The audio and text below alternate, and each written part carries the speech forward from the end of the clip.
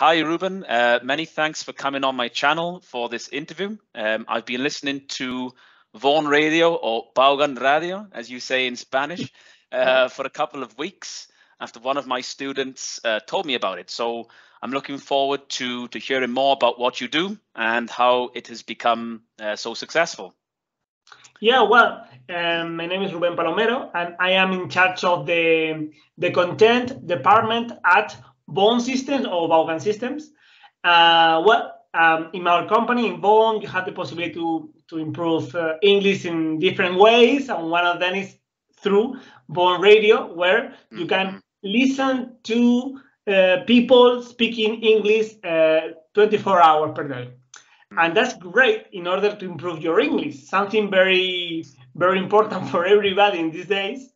And obviously for Spaniards that we are improving our English level, but I think we have a lot of work to do yet in order to have a good English level.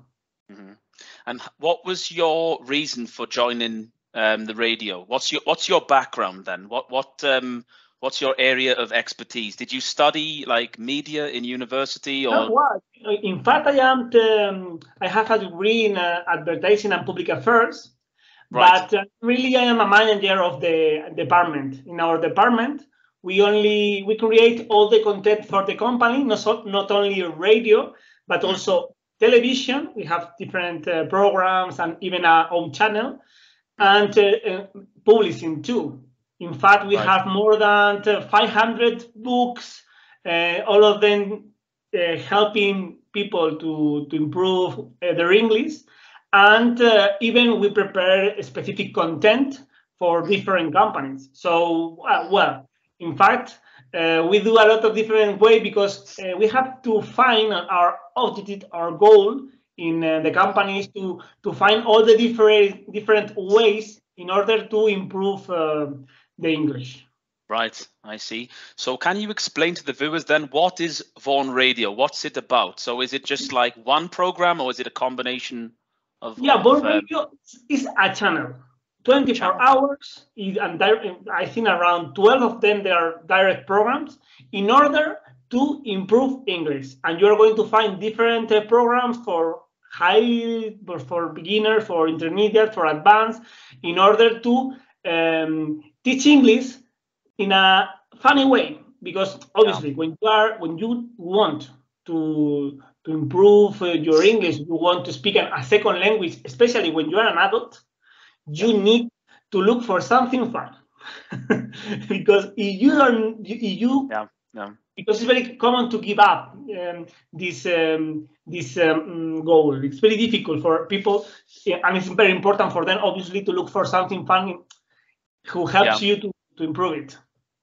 I've noticed as well, because I'm a native English teacher, I teach English. Some adults are very, very embarrassed. They are afraid to make mistakes, you know, so...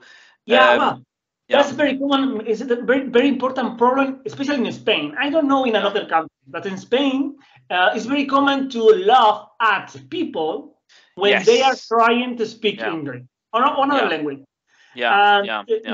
You are not very confident on yourself. Of yourself, Maybe you are going to have that problem, and you are going to prefer to speak English, or even to have a very strong accent instead of trying to change it, or trying to improve your pronunciation. You try to do that in a way that trying to avoid that no one to laugh at you.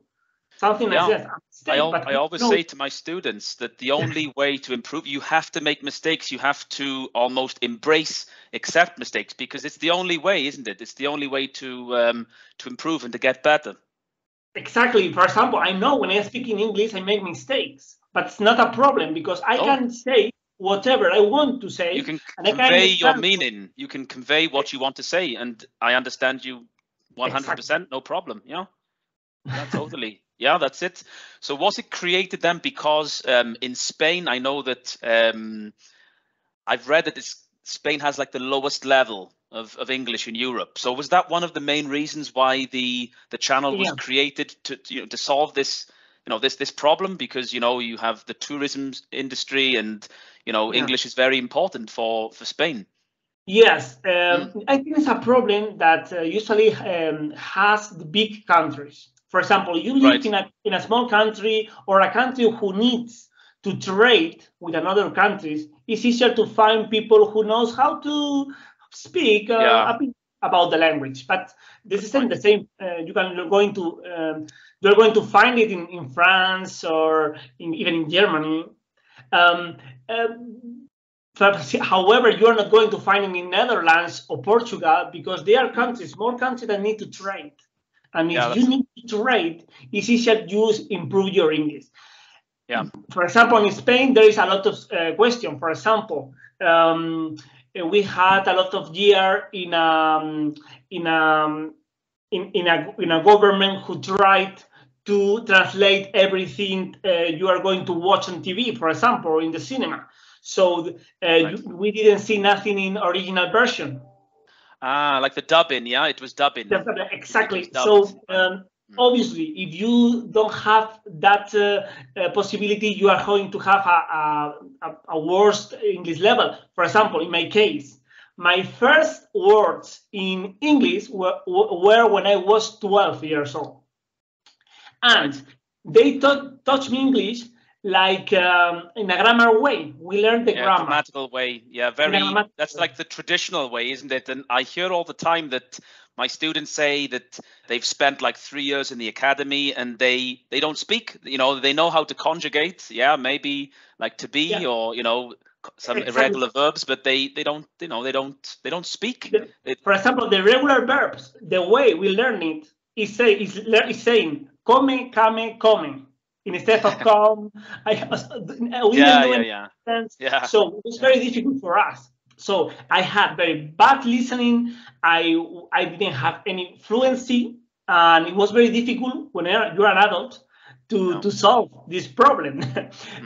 Obviously, it's because when you are a kid, you are from 0 to 12. Your brain is ready for learning these languages, but they are not ready. Yeah, it's like a sponge. You can just absorb the information. Yeah. And now, obviously, I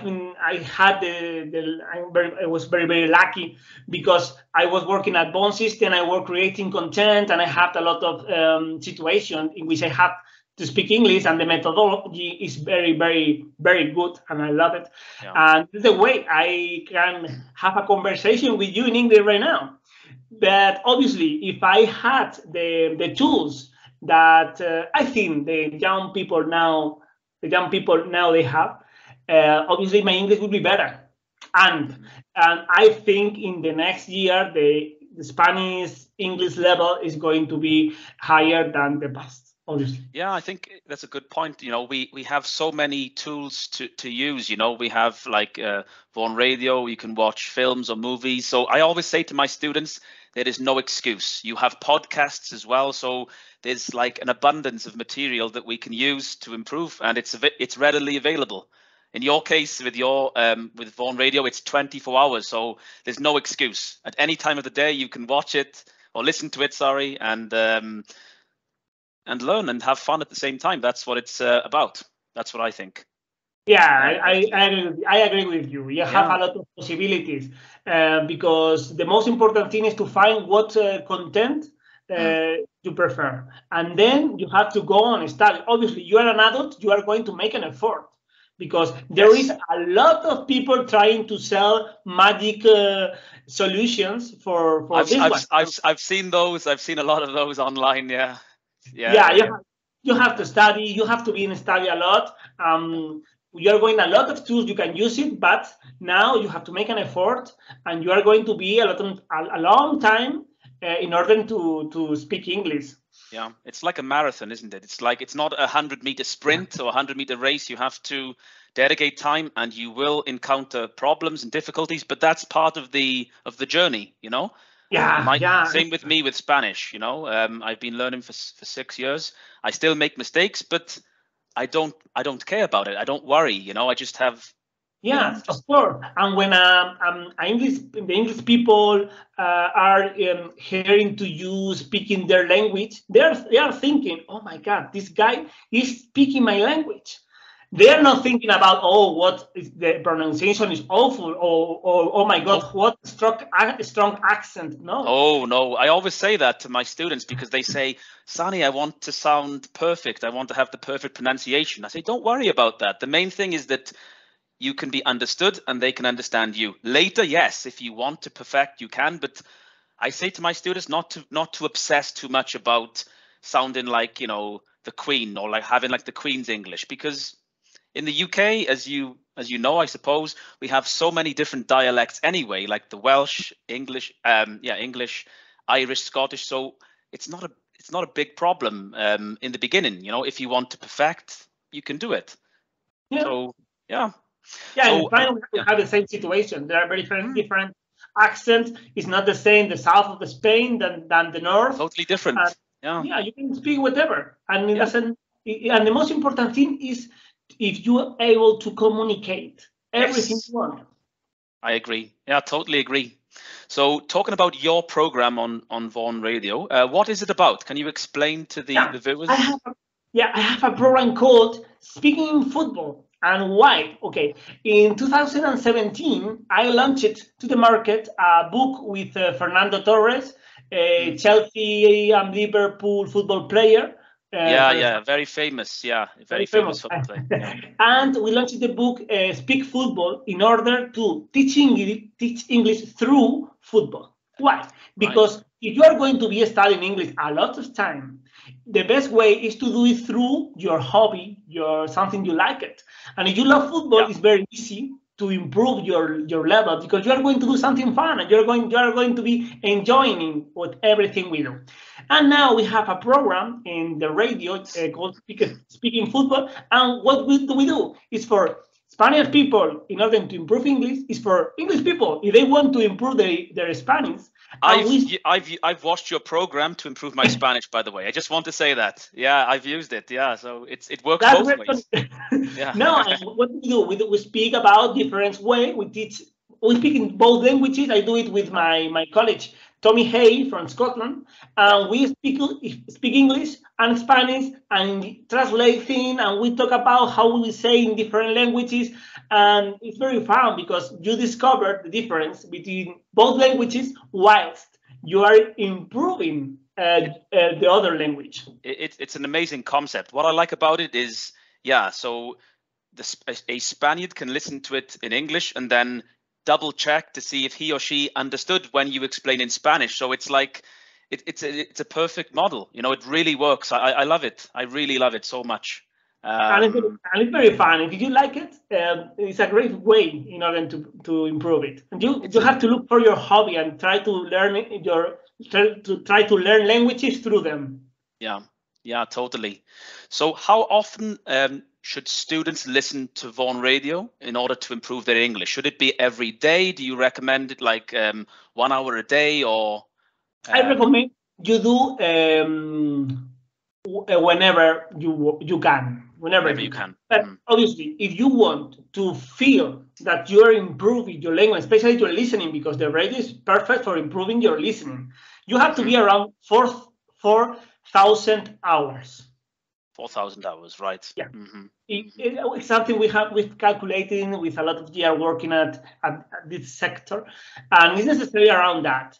Obviously, you can be hearing that when you are driving, when you are cooking, when you are walking, whenever. Even when you are not paying attention, it's great to do it because the English is around your ear. And that's great.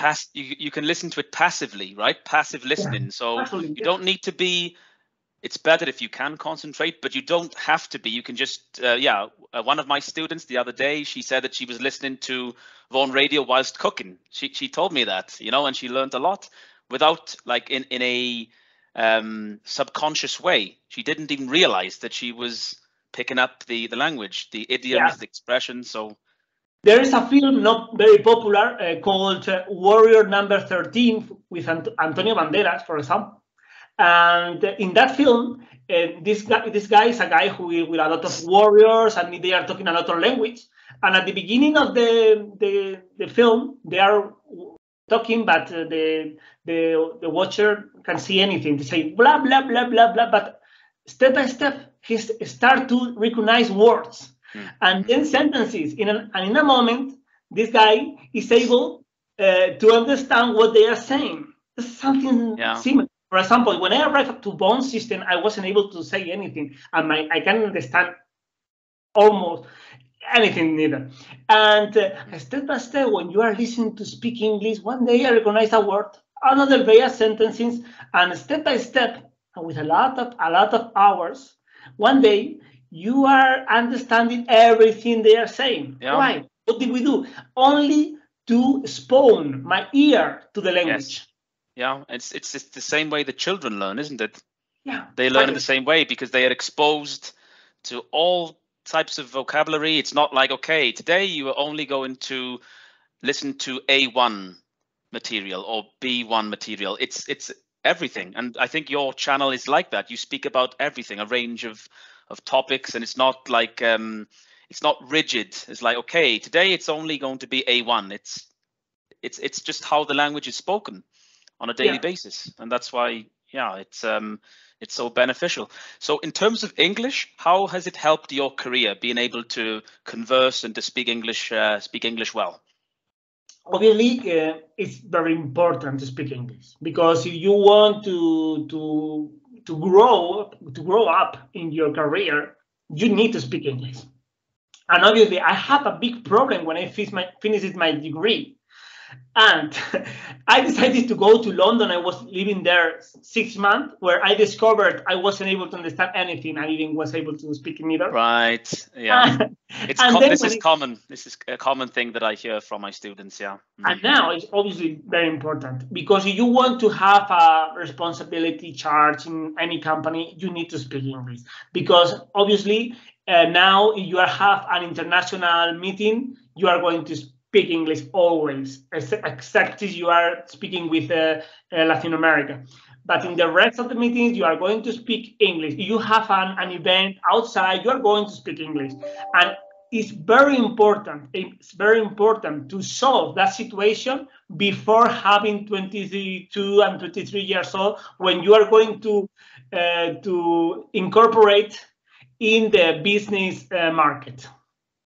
And obviously, the English has helped me a lot, but because it was very necessary for me, because I am working in a company who teach English, and I have a lot of meetings in English. And at the beginning, it was really, really tough in order to understand everything.